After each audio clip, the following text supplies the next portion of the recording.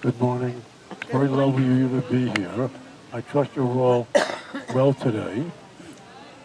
And to continue in the series of Alienation in American Culture, we started off with the utopian community of the Oneidas, used in the 1840s to approximately 1830s to 1880s, and then to the Bohemians of the 1910s, 20s. Could you make it louder, please? Make it louder. Please. How's this? It's not clear. We gotta get Nevada. Maybe this does it. Is there a volume button? Probably is. Turn it somewhere. Right? How's this? Hey, you solved the problem. Hey, Eli, you're a man of many talents. Like night and day. I always wanted to be an engineer. Oh, there's a kibitzer in every crowd. So where was I? Oh, the Bohemians of the 1910s to the 20s. And then it was the Great Depression on the war that basically put a kind of temporary end to the cultural alienation movements that began at the turn of the 20th century. But following World War II into the 1950s, there was a resurgence of this form of cultural alienation, which then carried even the Bohemians even further, and this was the Beats, also called the Beat generation, that many of you lived through and probably know very, very well. So I'm going to deal with the Beats this morning. And the Beats would then flow into the counterculture of the 1960s and 70s, where they fuse with it, but also heavily influence it. So tomorrow it's going to be the counterculture, all the hippies and yippies. That's the progression. Now, almost every book you open up, or many books you open up, will be fiction or non-fiction. The author often has a quote to begin. And the quote is usually giving you insight into the nature of the book and the character of the book, and even the tone of the book, depending upon the quotation. And that's how I begin my lectures as well. So yesterday I started off with Louis Brandeis, you may recall, in a speech in which he talked about bigness. And that fused into the whole idea of a corporate culture and corporate ethos.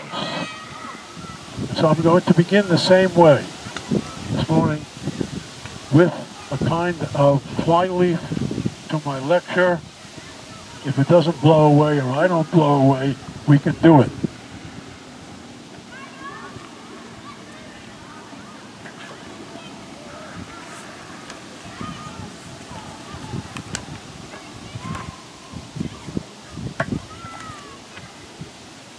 This is a comic routine. It was delivered in the 1950s when the Beats were indeed underway. It was delivered by a very young stand-up comedian.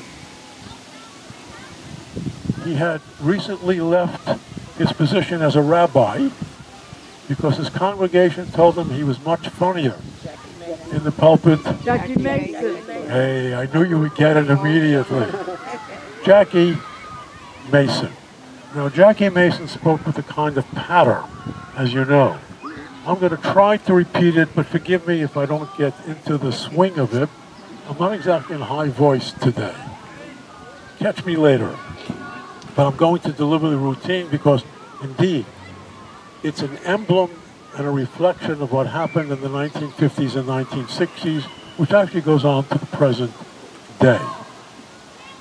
And so, the routine begins with, this is very important.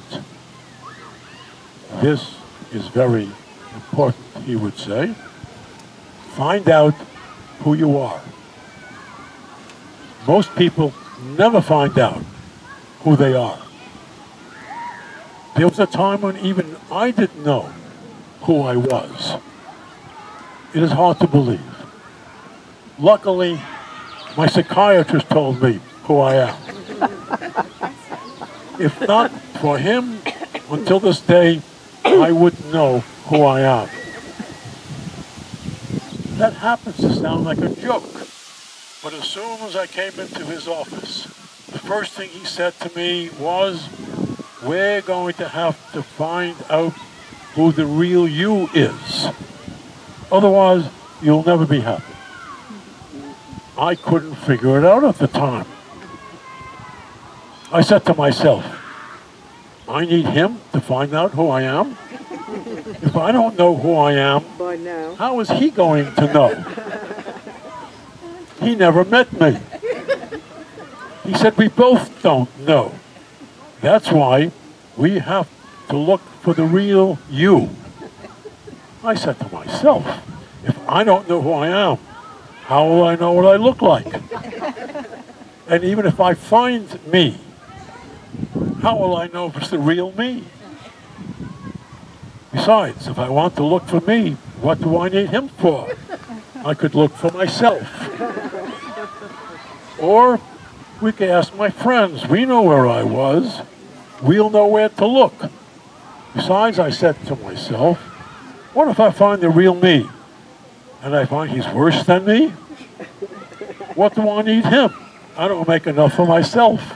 I need a partner. 10 years ago, I would have been glad to look for anybody. But now, I'm doing real good. Why should I look for him? Let him look for me. He said the search for the real you will have to continue. That'll be $50, please. A bargain. I said to myself, this is not the real me. Why should I give him $50? I'll look for the real me. Let him give him the $50. Then I've stuck my money. What if I find the real me, he doesn't even think it's $50? Then I've stuck my money with the real him. I said to myself, the real me might be going to a different psychiatrist altogether. He might be a psychiatrist himself. I said, wouldn't it be funny? I said, if you're the real me, and I said, you owe me $50? I said, I'll tell you what, I'll charge you $25 and we'll call it even.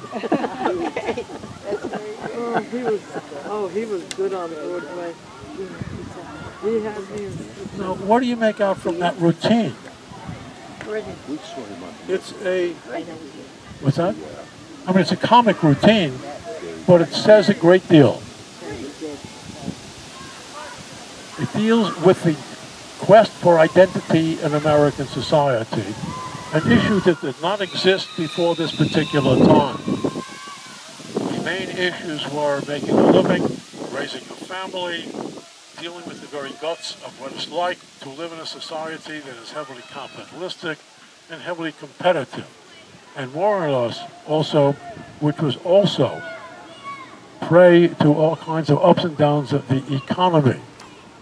So here, the whole idea of looking for the real me and looking for him, find out who you are, suddenly begins to make its appearance during the 1950s. What is this all about? Where does this come from?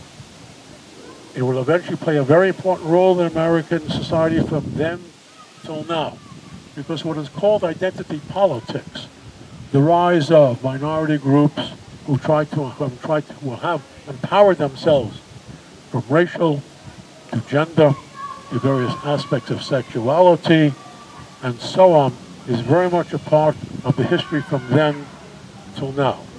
So the 1950s are the pivotal point, and this is precisely when the Beats came along to begin the pursuit of identity.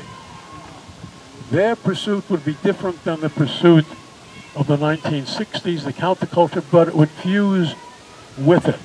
And you see it most clearly in a movie that many of you saw many years ago called Easy Rider. And I don't know if you will recall Easy Rider or not, but there's these two hippies who were also Beats. They fused the two, who take off across the country in their motorcycles. And where are they heading for? New Orleans. And I'll explain why, because when we get to Jack Kerouac about why New Orleans was important. And they go on a search, as you know, and they begin to encounter various different elements of American culture as they go from the west down into the south, into a city like New Orleans, which is probably at that time one of the most multicultural cities in the United States historically because of its unusual history. And then they come back. And on the way back, they're at a campfire, which they have been at most of the time, as a matter of fact, going down. They're at a campfire. And they smoke pot the entire time, and they're smoking pot around the campfire at this particular point. And Billy, who is the partner to Captain America, says to Captain America, he says to him, "We made it, we did it," he said. "We're rich, Wyatt, we're rich."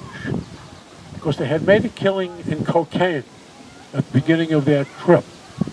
He says, "Now we're really free." And Captain America just looks very intently and wistfully and says, "Billy, we blew it." Now that is one of the most enigmatic statements of an American movie. And Billy looks at him and says, and then he repeats himself, "We blew it." Now, what do you mean we blew it? What is it? Well, we're going to get to it, because that's very much a part of the vocabulary and the imagery and the quest of the beats. This will all connect up to Jack Kerouac in one of the most classic novels, as you know, of the 1950s, On the Road, where they go seeking it. What is it? They were looking for the real me, in other words, but that's a symbolic statement of America looking for itself, or at least those who are alienated looking to place themselves somewhere on the continuum of American society. Where does this all come from in the 1950s?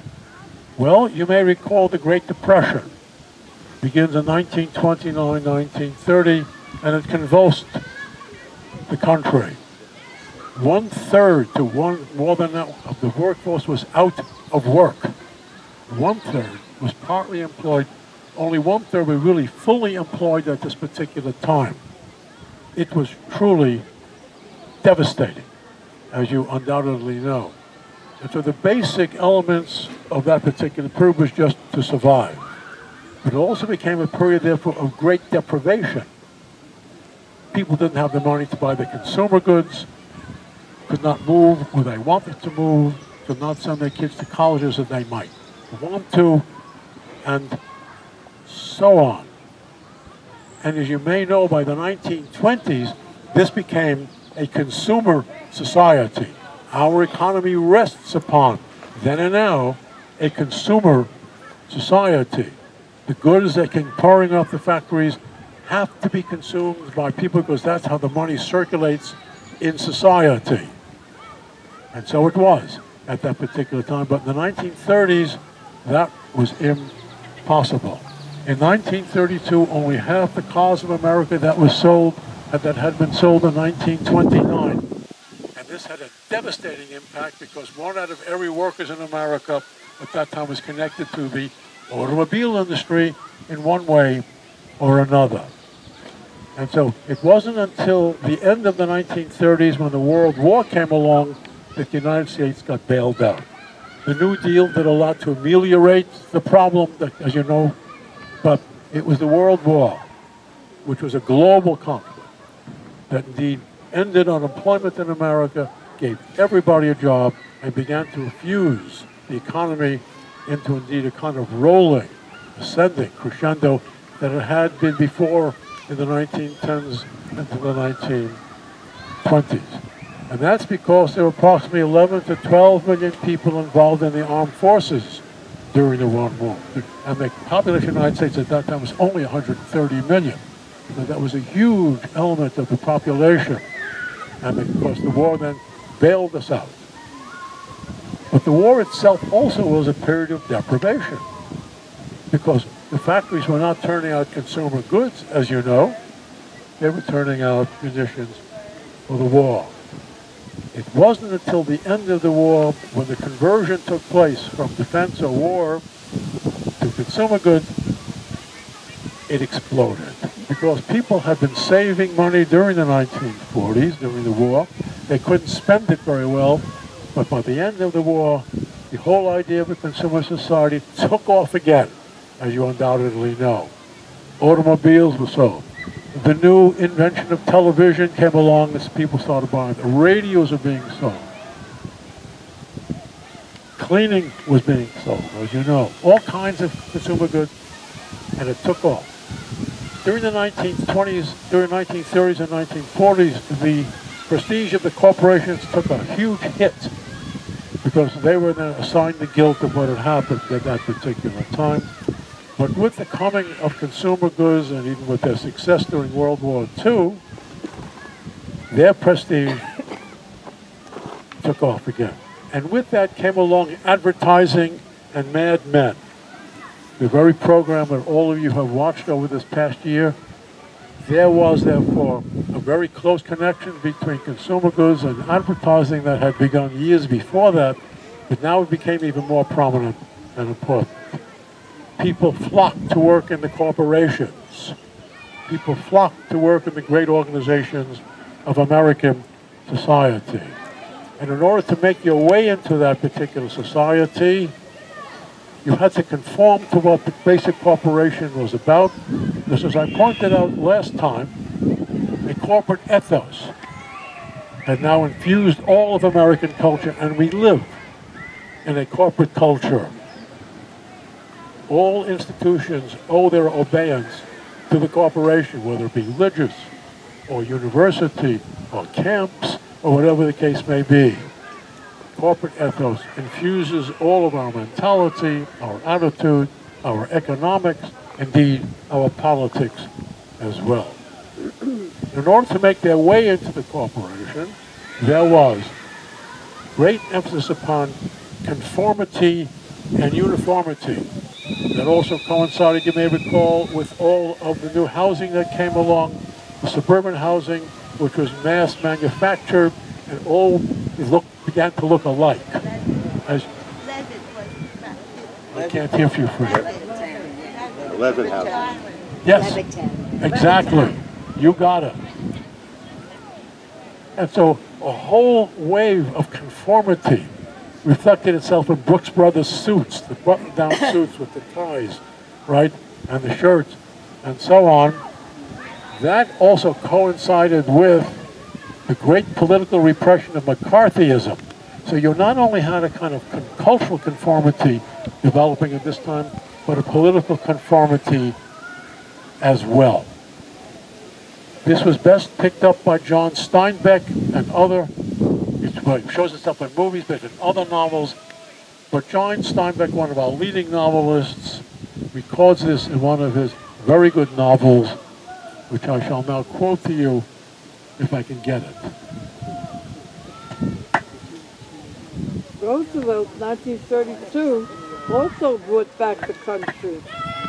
FDR. 1932 as well? FDR, Yeah. in 1932. Before that, he was a governor. Yes. And in 1932, he became president, and Roosevelt did a lot to bring the country together. I didn't say they ameliorated a lot of the effects of the Great Depression. But there was nevertheless still remaining a huge number of unemployed. Oh, yeah, yeah. You know. But he did a lot. Oh, he did. Hey, He brought one of my heroes. Yeah, Yes, FDR. you're absolutely right. He was good to the America, but he wasn't good to the Jews. We'll talk about this later. Later. That doesn't matter. Sure it matters. So, John Steinbeck, in The Wayward Bus. Oh. Mr. Pritchard was a businessman, president of a medium-sized corporation. He was never alone. His business was conducted by groups of men who worked alike, thought alike, and even looked alike. His lunches were with men like himself who joined together in clubs so that no foreign element or idea could enter. His religious life was again his lodge, his church, both of which were screened and protected. Once a week, he played poker with men so exactly like himself that the game was fairly even, and from this fact the group was convinced they were very fine poker players. Wherever he went, he was not one man, but a unit in a corporation, a unit in a club, in a lodge, in a church, in a political party. His thoughts and ideas were never subjected to criticism, since he willingly associated only with people like himself. He read a newspaper written by and for his group. The books that came into his house were chosen by a committee which deleted material that might irritate or offend him. He hated foreign countries and foreigners because it was difficult to find his counterpart in them. He did not want to stand out from his group. He would have liked to have risen to the top of it and be admired by it, but it would not occur to him to leave it. At occasional stags, where naked girls danced on the tables and sat in great glasses of wine, Mr. Pritchard howled with laughter and drank the wine, but 500 Mr. Pritchards were there with him. And then Steinbeck then goes on to twist it for you. At bottom, and originally, Mr. Pritchard was not like this. He had once voted for Eugene V. Debs. Thank you. Thank you. He had once voted for Eugene V. Debs, but that was a long time ago. It was just that people in his group watched one another. Any variation from a code of conduct was first noted, then discussed. A man who varied was not a sound man, and if he persisted, no one would do business with him. Protective coloring was truly protective, but there was no doubt, no double life in Mr. Pritchard. He had given up his freedom and then forgotten what it was like. He thought of it now as youthful folly. On the other side of the Atlantic,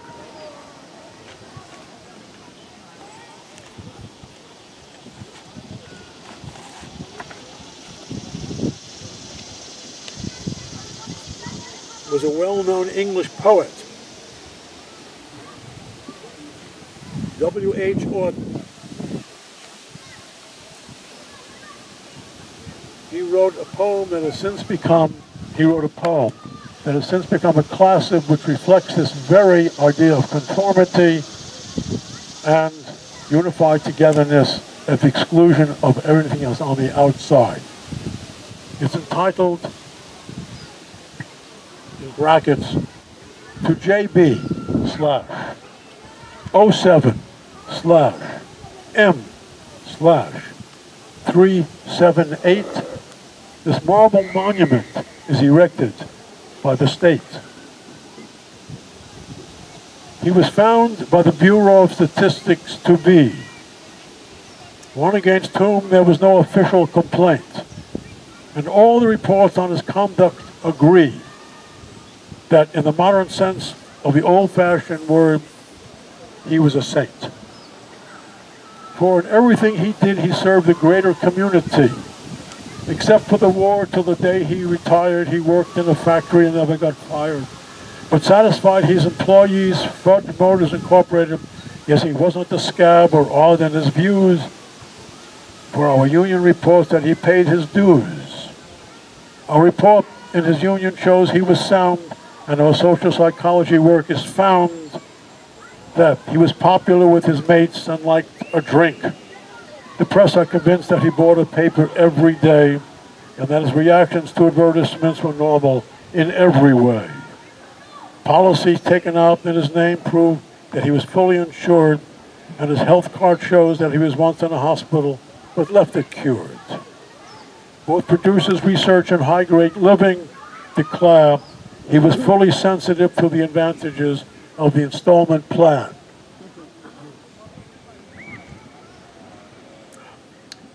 And had everything necessary to the modern man: a photograph, a radio, a car, and a refrigerator. Our researchers into public opinion are content that he held the proper opinions for the time of year. When there was peace, he was for peace. When there was war, he went. He was married and added 5 children to the population, which our eugenicist says are the right number of a parent of his generation. And our teachers report that he never interfered with their education. Was he free? Was he happy? The question is absurd. Had anything been wrong, we certainly should have heard. And so, this was the zeitgeist of the United States. Mike. In the 1950s, you heard zeitgeist, did you? Yeah. I'll get back to this in a minute. This was the zeitgeist at that particular time, when a group of very young guys who met in New York and other places, the Midwest and so on, that would go on to become the Beats, that rebelled against all of this. And their rebellion came to be called the Beat Generation. I always heard beatnik. What? Well, it comes, beatnik means, it's a black expression of it, to be beat, to be cool, to be out of sync with things. The definition goes something like this: beat, cool, hip, swinging. Language reflects nothing concrete. Well, chaos rules existence, constantly shifting out of grasp. But what they also rebelled against, the Beats, was one of the most important books, as they reflected, most important books to come out in the 1950s, which was absolutely remarkable, which indicated all of this and will really pinpoint the problem to you, and which will pinpoint to them too. It was a book that came out in the mid-1950s. It was called The Organization Man. It was on the popular seller list for a long, long time. Now, what was most remarkable about this book that deals with the Organization Man is that it was written by William H. White Jr., W-H-Y-T-E. If White was a liberal professor at a university, he could have been dismissed. He was a sociologist. If he was a socialist, he would have been dismissed, right? Anything like that, but that was not who White was. He was the associate editor of Fortune magazine, one of the leading capitalist journals in America, if not the world. His take on what was going on in his world was absolutely astonishing, but it pinpoints it directly. And I'm going to quote directly. This book, he says in his introduction, is about the organization man. If the term is vague, it is because I can think of no other way to describe the people I am talking about.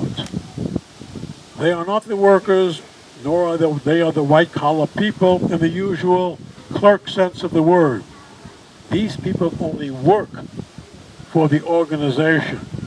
The ones I'm talking about belong, meaning capital letters, belong to it as well. They are the ones of our middle class who have left home, spiritually as well as physically, to take the vows of organization life. And it is they who are the mind and soul of our great self-perpetuating institutions. Only a few are top managers or ever will be. In a system that makes such hazy terminology as junior, executive, unnecessary, they are of the staff as well as of the line. And they are always destined to live in that middle group, but the euphemism holds.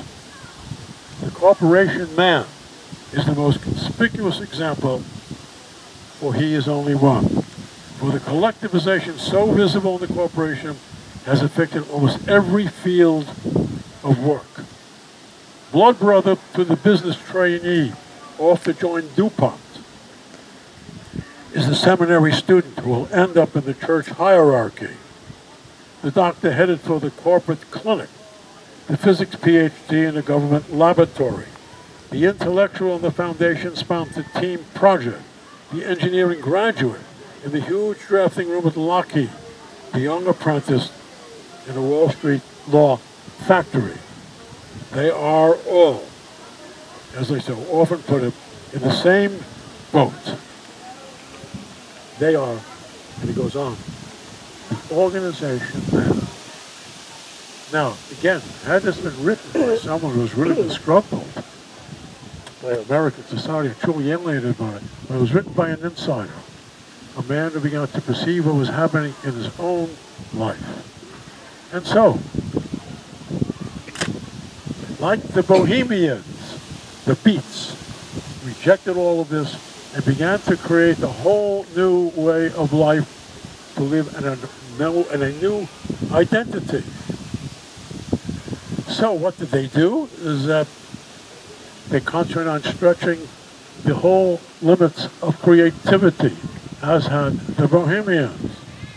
They experimented with the artistic self, as did the Bohemians. They explored sexual impulses, going much further than what the Bohemians had done. They attacked authority, obviously, in institutions. They were out to achieve a sense of self. Their rebellion begins. Can I interject something? What? May I interject something? I'm sorry, I can't hear. That group of Bohemians that go to New Orleans, that go to Hay-Hasbury, they're rich people's children. They're being supported by their parents. They're not working. And it's a phenomenon that lasts quite a while.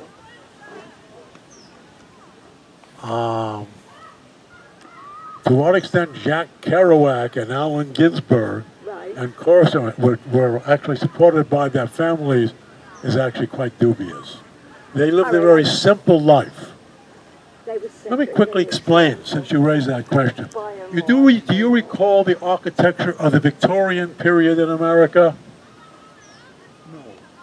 Well, what about the internal furnishings of a Victorian house or apartment? Very lavish. Right. Very lavish. What else? Heavy furniture? Heavy. Brocades, right? On the walls were appearing heavy drapes and so on. Right? How do you account for that architecture? What values does it reflect? Because all furniture reflects values of society. So what values are reflected in Victorian America with their heavy-duty furniture and everything else? Stolidity. Stolidity. They are rooted, in other words. But along with the Bohemians and then the Beats and the counterculture, all that disappeared. You could see it most clearly in classrooms that were then rooted right then. Suddenly the seats became mobile, right? So that they didn't need the accoutrements of their fathers and mothers. They developed a whole new way of life. The rebellion began with a very interesting process. You may recall in the 1950s, everything became automated. Automation begins in America at that particular time, when things are then translated into a digital process, right? Which company started this? IBM. What? IBM was instrumental, but what company therefore really got into it? AT&T, the telephone company. How many of you remember your fathers and grandfathers and mothers' telephone numbers back in the 1930s? You don't remember it? I didn't have a number. You didn't have a number, you didn't have a telephone. Dayton 9, 8291. There you go. Dayton. There you go. My parents' number was Nightingale 83687. And look, I was just a young kid. So how did you dial Nightingale 8? You dialed NI. Or if you lived in Sheepshead Bay, Brooklyn, SH. And then you would dial the number. There was a literary component that went along with numbers in America. AT&T changed that completely. And there were many rebellions that sprang up all across the country to this. One young guy in Carmel, California, disclosed Friday that he did something about the telephone company's recent numbering change, which eliminated letters and designations. When the time came to pay his bill, he did by numbers. Bale said he made out the check to 7224342, 835374633, which figures Pacific Telephone when you dial. He then signed the check 262-22473, Bob Baird on the dial. Baird then mailed the check and waited to see what will happen. His service was cut off. So many rebellions began to spring up all around the country, but in New York City, a particularly young group of guys got together, and women as well, and they began to establish a new way of life. Now, they wouldn't have been noticed except for the fact that they were doing something very unusual in one of the most pronounced and cultural cities in America, namely New York. But they began to institute new artistic forms. They turned to poetry writing. They turned to using jazz in different ways. They combined jazz with poetry readings, which was extraordinarily unusual because black music was still regarded as lower class music. They elevated jazz into a new kind of art form, which jazz is actually becoming unto itself. And Folk music. folk music, absolutely. What else? Swing. You got it, the whole thing. So what was the nexus or locus or nub of the Beat Generation, to be summed up very quickly?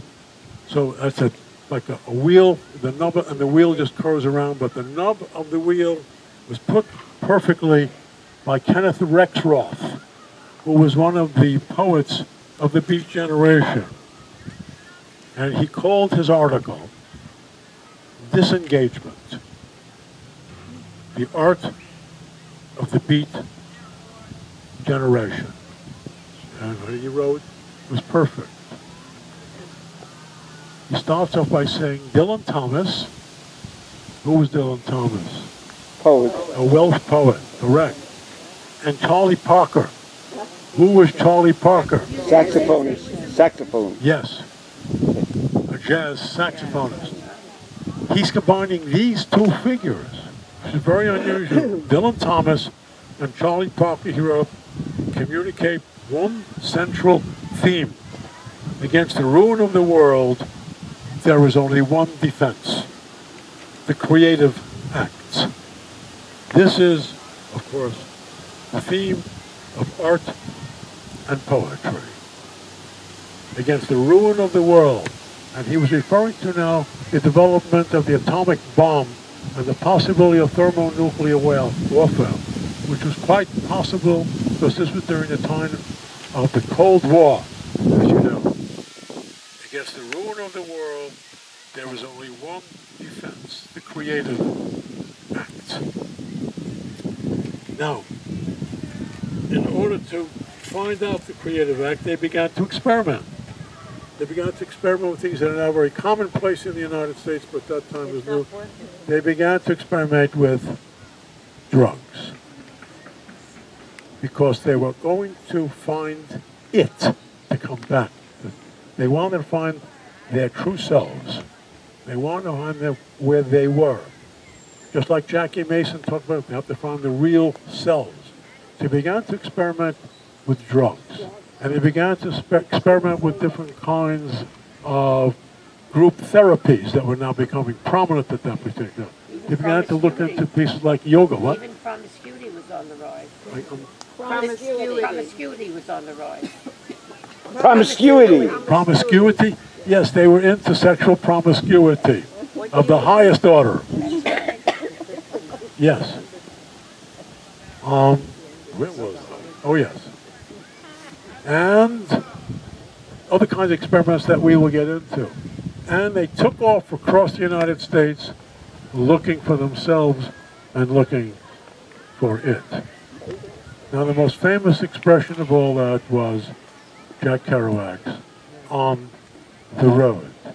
It became one of the most popular books of the 1950s into the 60s and remains today, even a very well read book. I don't know if you ever read On the Road or looked at it. Most people haven't, interestingly enough. There's a very good review of it appeared in the New York Times because a movie was finally made about On the Road, and this reviewer deals with both the novel and the movie, and he sums it up so well I thought I would then quote to you from it. He starts out by saying, the surprising thing isn't that On the Road took so long to be made into a movie. Jack Kerouac's novel was published in 1957. The film, starring so-and-so, finally opened. What is surprising, perhaps, is that someone bothered to make a movie of On the Road at all. So much of the novel has percolated thoroughly through the culture. Most people who never read the novel feel as if they have done so. It is a familiar term. You wouldn't be surprised if they felt that they watched it also. The film On the Road doesn't have much of a plot. It's episodic. More is said of circumstances and impressions than any sort of well-wrought narrative. And that's because On the Road doesn't have a plot. It's a series of trips. I'm sorry to interrupt, but I think you should interject the politics of the time in the beginning of the anti-war movement, Vietnam, and that all contributes to that so-called finding yourself. I didn't hear all that. Could you This is a little early. She's concerned with you not mentioning the anti-war and the Vietnam War and what was going on then. Oh, And I well, don't the think you've problem gotten with there the yet. anti-Vietnam protests and the war is that occurs in the 1960s into the 70s, and I'm dealing with the 1950s. I'm dealing with the Cold War that was operative at that particular time. Okay? And when Korea exploded in 1951, when the North Koreans invaded South Korea, heightening the Cold War between the United States and the Soviet Union, it's at that particular time that the beats are on the way, and we'll deal with that.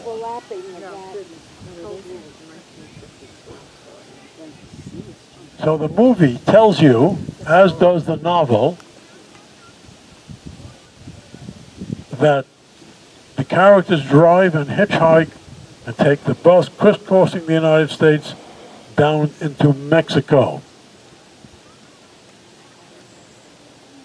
Now, the reason why On the Road has become a classic insofar as the phrase is concerned is that we are the most mobile society in history. We fell in love with the automobile the minute it was invented. We began developing roads the minute the automobile was possible. The federal government, along with states, collaborated in building roads and then expanding the roads and so on. By the 1920s, the automobile was so well established in American society that many people gave up a lot just to own an automobile. By the 1930s, all kinds of new institutions developed, like motels and food courts and camps all across the United States, and people became mobile. Even during the Great Depression, the federal government supported people maintaining their automobiles so they could find work.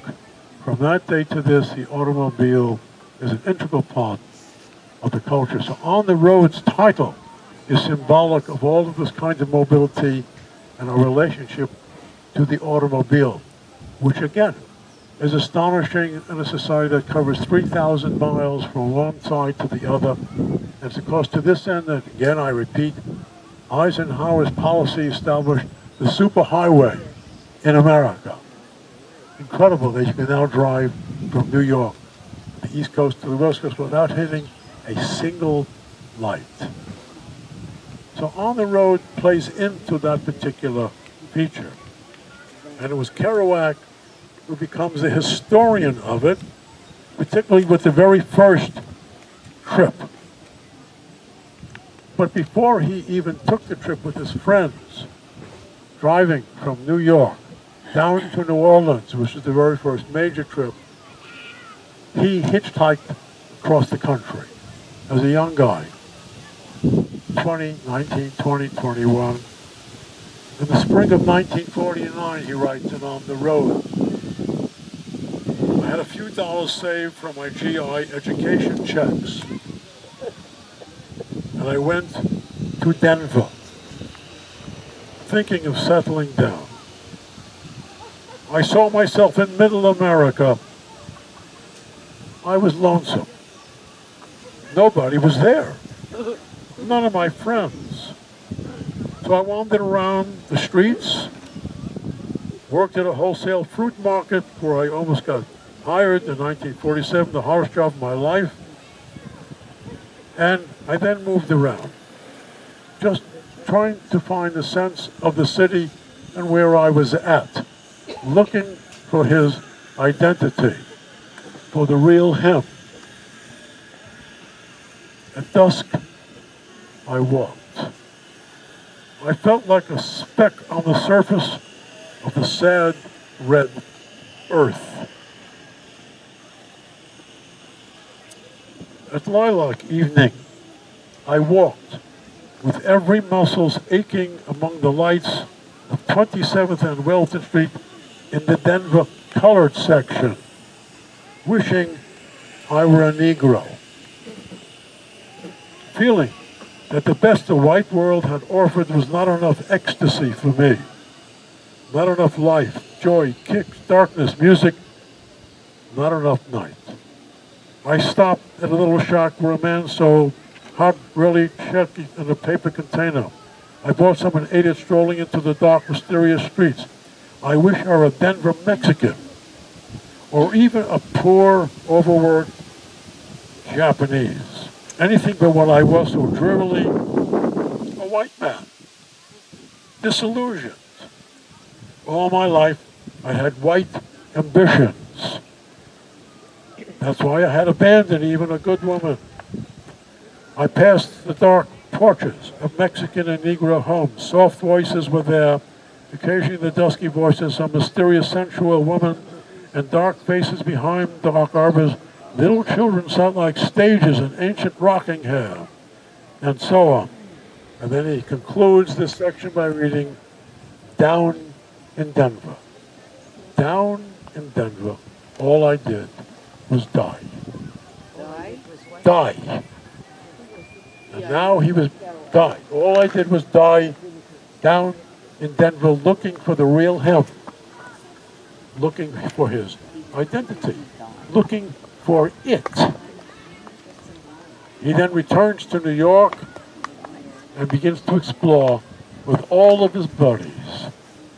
The Beats were born at this particular time because they all coalesced together and then they spread out to other cities and so on.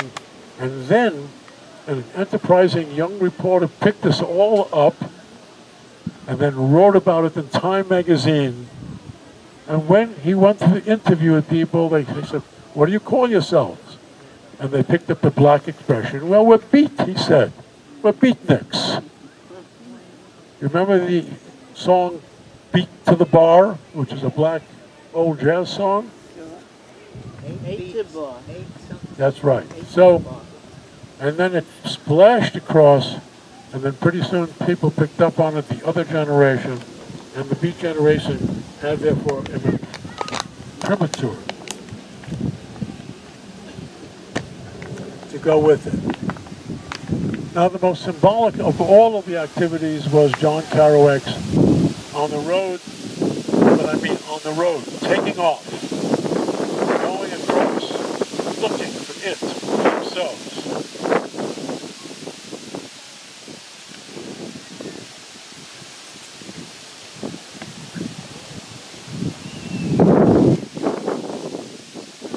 So 6 of them were crammed into a car in Manhattan.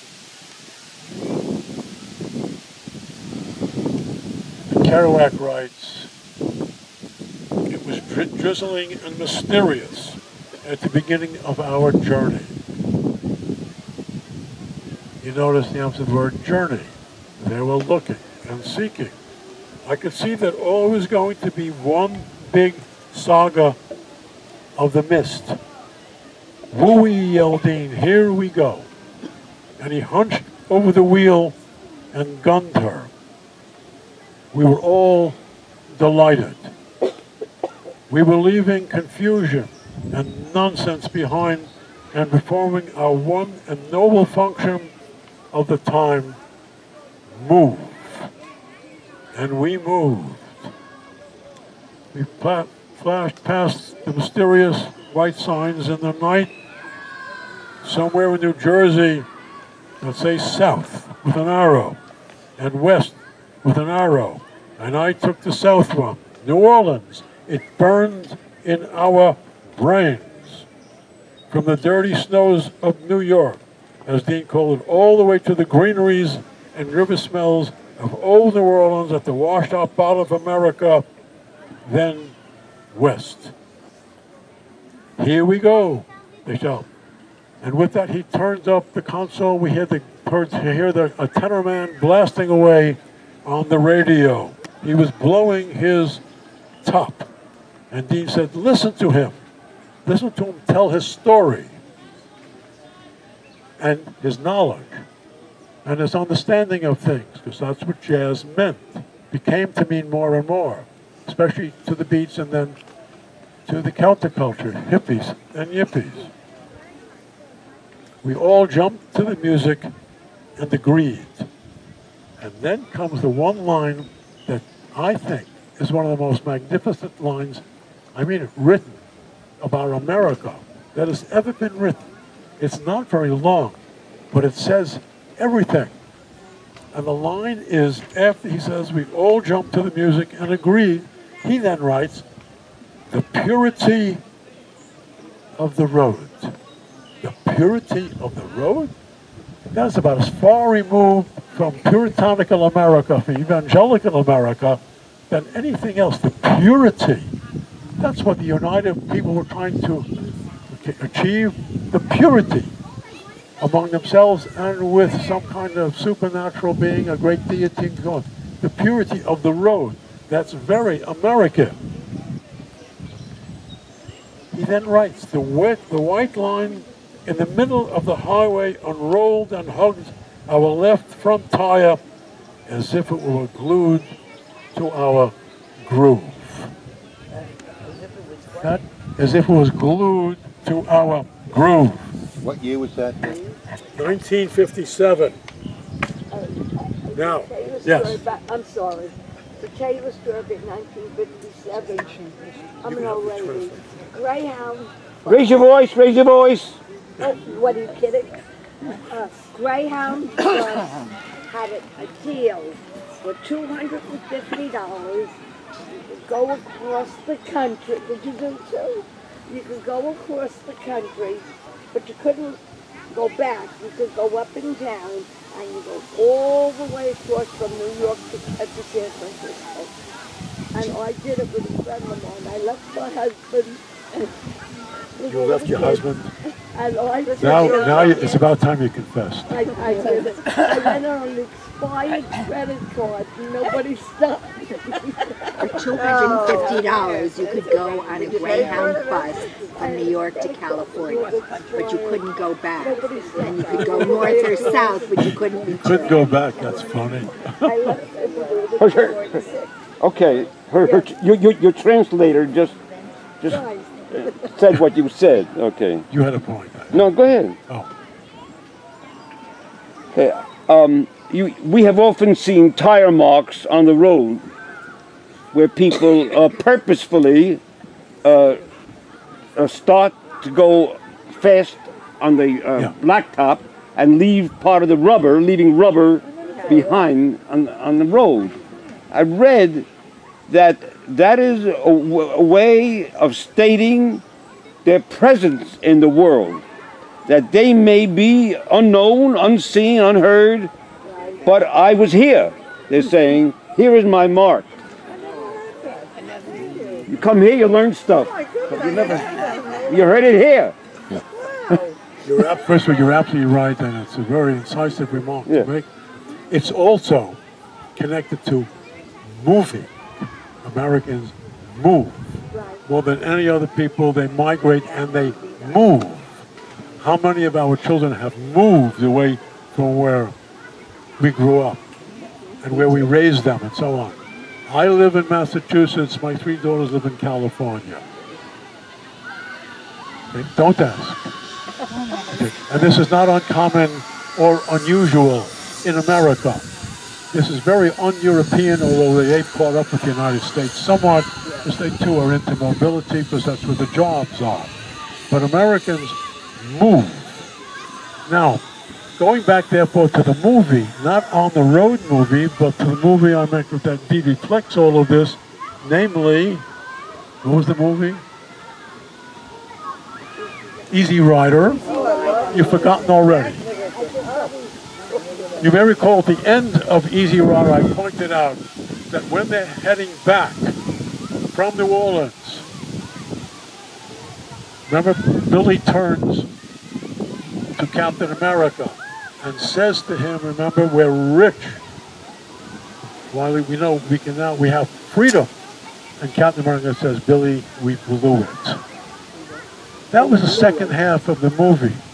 The first half of the movie is when they make a killing in cocaine, and they get into their motorcycles, and they take off for New Orleans. Now, one of the most fascinating aspects about that movie, the first half of it, is that I have shown that movie every year ad nauseum to my classes. And most of the students never get it. Not just the final line, which I don't expect them to get, that part of it. It was the first half of the movie.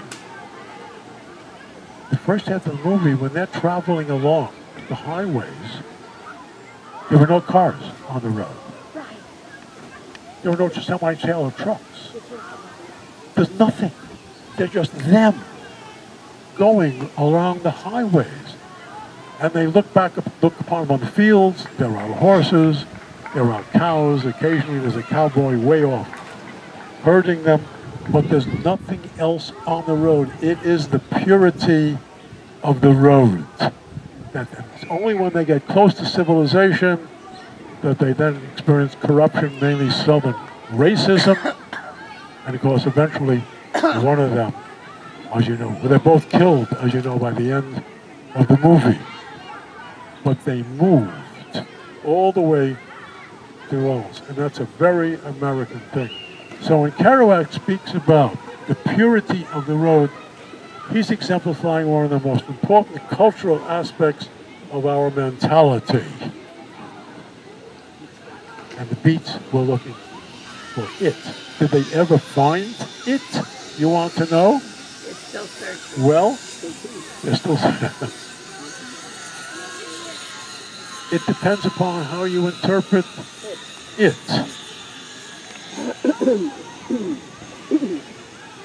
The question is Jackie Mason's, right? He was looking for the real him. Did Jackie Mason ever find the real him?